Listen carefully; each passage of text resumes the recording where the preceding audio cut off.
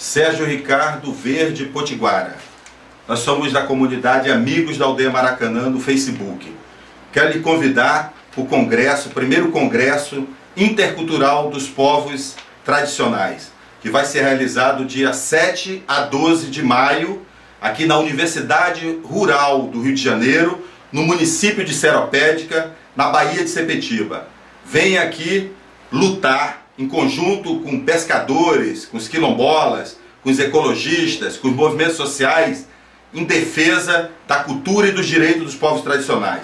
Nós queremos o zoneamento dos territórios pesqueiros, nós queremos o zoneamento dos territórios agrícolas, a demarcação das terras indígenas, nós queremos que o Brasil produza sem uso de agrotóxico.